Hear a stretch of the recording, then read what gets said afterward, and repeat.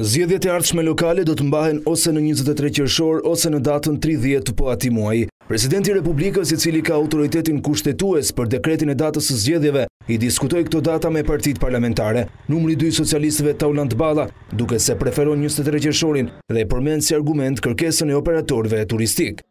Është cituar 2 diellat e fundit të qershorit si 2 datat e mundshme të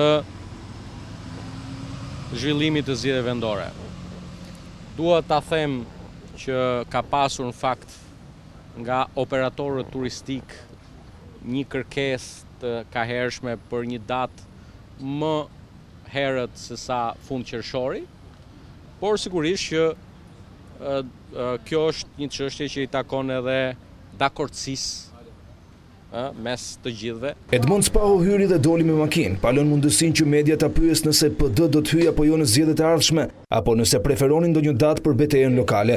Nën kryetari i LSI-s Luan Rama tha se partia e tij kërkon garanci për standardet zgjedhore e moskapjen e tyre nga krimi. Në emër të Lëvizjes Socialiste për Integrim, unë ndava me të shqetësimin që s'është vetëm i LSI-s dhe nuk është vetëm i opozitës, që problemi i zgjedhjeve në Shqipëri nuk është data.